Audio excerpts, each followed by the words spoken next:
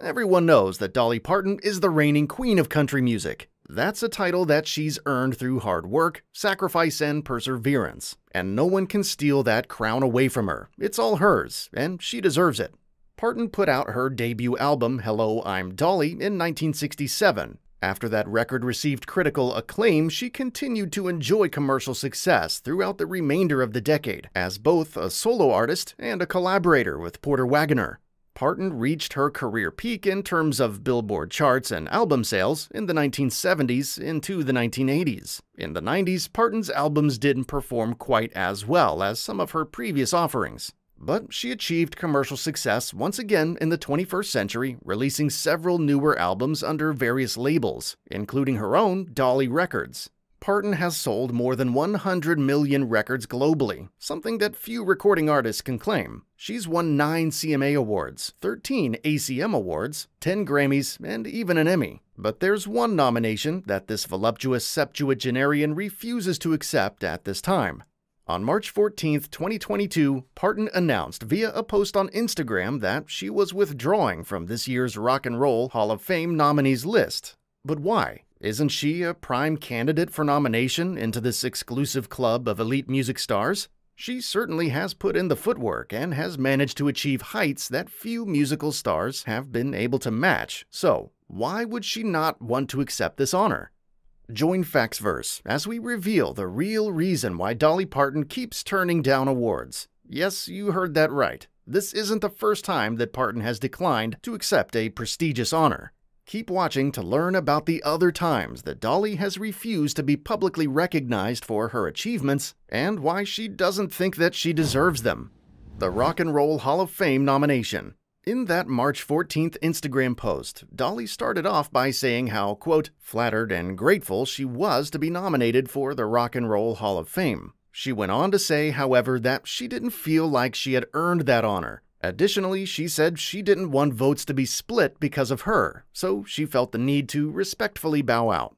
That doesn't mean, though, that Dolly wouldn't consider accepting the honor at a future date. She wrapped up her post by saying that she hoped that the Hall of Fame would understand her reasoning for declining the nomination and would be willing to consider her again in the future if she were ever worthy. The icing on the cake of that post came at the end when Parton speculated that her fans might get some new music from the situation. She said that she now felt re-inspired to put out a great rock and roll album at some point in the near future, which she added was something that she had always wanted to do. In typically good spirit, Parton wrapped up her note by wishing all the nominees good luck and thanked the Rock and Roll Hall of Fame once again for the compliment. Fittingly, she sounded off by saying, "Rock on." The Rock and Roll Hall of Fame announced this year's nominees back in February.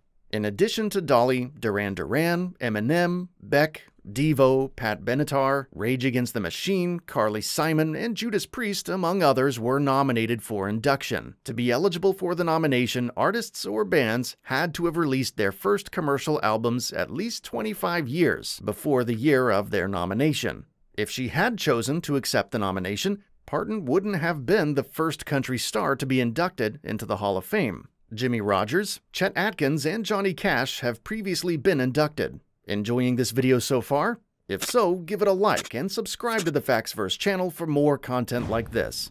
The Tennessee State Capitol Statue. This isn't the first, nor will it likely be the last time that Parton has refused recognition. In 2021, the Jolene singer asked Tennessee lawmakers to remove her name from consideration in a bill that proposed the construction of a statue of her on state capitol grounds. She declined the honor by saying that given all that was going on in the world at the time, she didn't feel like it was appropriate for her to be put on a pedestal. The bill had been introduced to the Tennessee state legislature by John Mark Windle, a Democrat state representative. The wording of the piece of legislation said that the statue's purpose was to honor Parton for all that she had contributed to the state. Speaking in support of the statue's erection, Windle expressed that he didn't think there was a better example in the world of a leader that was as kind, decent, and passionate as Parton.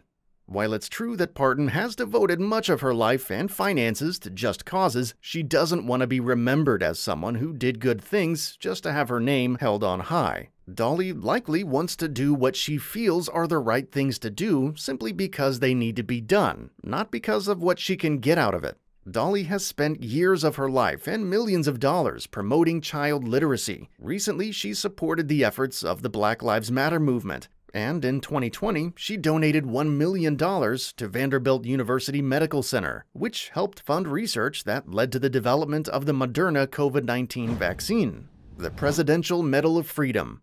Not once but twice did Dolly turn down the Presidential Medal of Freedom offered to her from the Trump administration. The award, which is the highest civilian award in the United States, is bestowed by the president to recognize people who have made significant contributions to the security and national interests of the nation. It's also handed out to people that have made great strides in promoting world peace, or in Dolly's case, those that have contributed greatly to culture. Previous recipients of the award include former Secretary of State Colin Powell, Bill and Melinda Gates, Cesar Chavez, and John Wayne. The 9 to 5 singer said that she refused to accept the award because her husband was ill at the time, and she didn't want to travel during the pandemic. When asked if she would accept the honor from Joe Biden, she expressed concern that such an action would be interpreted as a political move. Speaking to NBC's Today, Parton once again said that while she viewed the offer as a nice compliment, she didn't think that she deserved it. Dolly turned down an Elvis collab. For most musicians, the chance of getting to collaborate on a track with the king of rock and roll, Elvis Presley, would have been seen as a dream come true, but when the Blue Suede Shoes singer asked Dolly if he could cover her 1974 hit single, I Will Always Love You, she said no. It was nothing personal. Rather, the reason why Dolly turned the king down was purely because of business concerns. Parton recently spoke to UK press outlet The Big Issue about this chapter in musical history. She said that when Elvis contacted her and invited her down to the studio, she considered it to be one of the most exciting things that had ever happened to her. Then, Elvis's manager, Colonel Tom Parker, informed Parton that Presley's team refused to record anything without getting a 50% cut of the royalties. That news cast a whole new light on the situation. Parton then informed Parker that she wouldn't be able to give Presley half the publishing rights. After declining the offer, Parton says that she cried all night because she knew how good the song would have sounded performed by Elvis. Presley was likewise disappointed because he had been such a big fan of the song. Years later, Priscilla Presley told Parton that Elvis had sang the song to her when they were walking down the courthouse steps after they had finalized their divorce. Parton refused to get the COVID-19 vaccine early. As we already mentioned, Parton made headlines in 2020 when she donated that large sum of money to COVID vaccine research. However, when she was offered to receive the vaccine early, she told the AP that she wasn't going to get the jab until more people had the chance to get theirs. She went on to say that she didn't want it to look like she had jumped the line just because of her donation. Parton has always been one to be very cautious when it comes to how the public views her actions. She tries to remain as neutral as possible when it comes to politics and hardly ever weighs in on hot-button issues. That being said, she has been known to bend that personal rule when it comes to humanitarian matters. The country music legend finally got her first dose of the coronavirus vaccine that she helped fund on Tuesday, March 2nd, 2021. She got her second dose in April. Reportedly, Dolly had been on the waiting list to receive it since the previous December. You've got to hand it to her. Dolly Parton sure is humble. If anyone deserves the awards and honors that have come her way, it's her. But even with all that she's accomplished in her life and career, Parton still doesn't feel like she's earned the recognition that so many of us think she deserves. At this point, it's hard to imagine achieving anything more than she has already done. What could she possibly do next that would make her any more worthy of our praise? What are your thoughts on Dolly Parton's recent decision to turn down the Rock and Roll Hall of Fame nomination? Do you think she made the right choice, or do you think she should have accepted the nomination? Let us know in the comments.